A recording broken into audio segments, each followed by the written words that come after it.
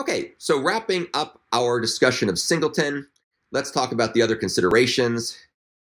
And these, of course, are the pros and cons and other things you'd have to think about if you're going to implement the pattern or not implement the pattern, as the case may be. So some of the good things: it helps to declutter the class and method interfaces. You don't have to pass all these parameters everywhere. Instead, you can access them through the singletons. You can reduce namespace pollution and centralize access to global resources because we're not using global variables. You can extend the behavior by subclassing, so you can have a derived singleton that inherits from singleton.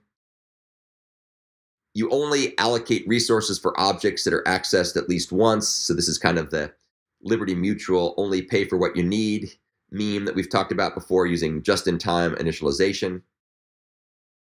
And you can alleviate certain problems with global variables in programming languages and runtime environments like C++. For more information about that, take a look at the paper at the bottom of this page, at the link at the bottom of this page, which talks about the downsides with using singleton and global variables, for that matter, in C++ programs and how to fix it. Now, let's talk about the downsides. The downsides are that this pattern does not address all the limitations, all the liabilities with global variables. In particular, we still have implicit dependencies. We still have reduced program clarity because these singletons are kind of appearing and they're not defined in the APIs, and yet they're in the implementation code. So if you want to copy that code and use it somewhere else, you have to bring along all the singletons. And that's what tends to irritate people about this pattern, among other things. If you're accustomed to using global variables and that's part of your programming model, your programming style, then it may appear at first glance that singleton is going to have more overhead because you have this additional indirection, you have method calls. Depending on if you're using this in a multi-threaded program, you may have additional synchronization overhead relative to global variables, and so on and so forth. There's a whole bunch of subtle traps and pitfalls with concurrency and dynamic loading. And we'll talk about those when we get to implementation considerations.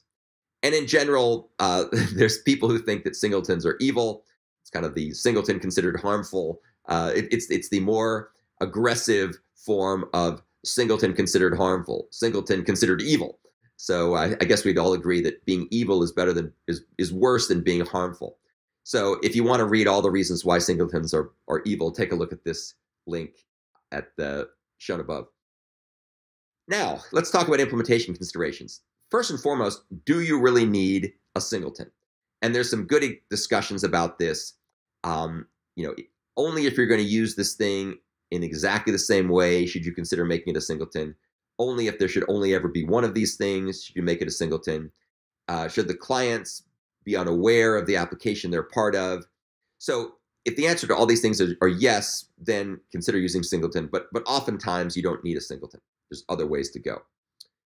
If you decide you need a singleton, then you can make it pretty easily. You just make the static instance method and you make a static data member or field if you're programming in Java, as I'm showing here.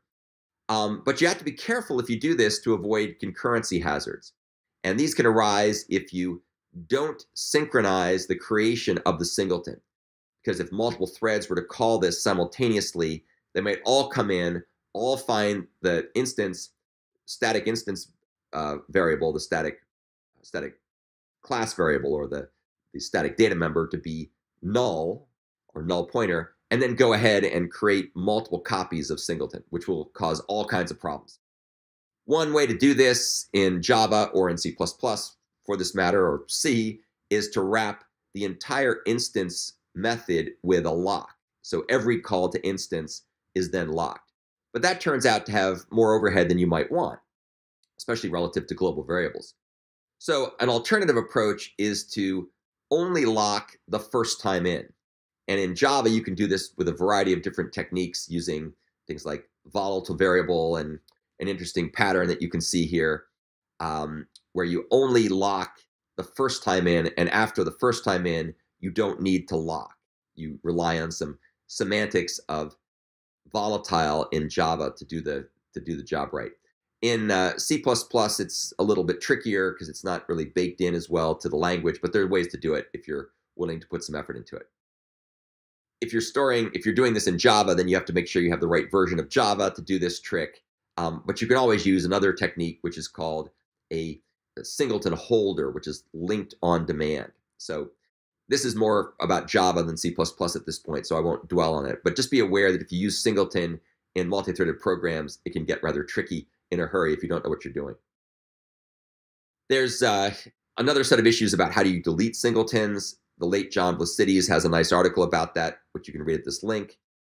One way to handle deletions with singletons is to register all your singletons with an object lifetime manager.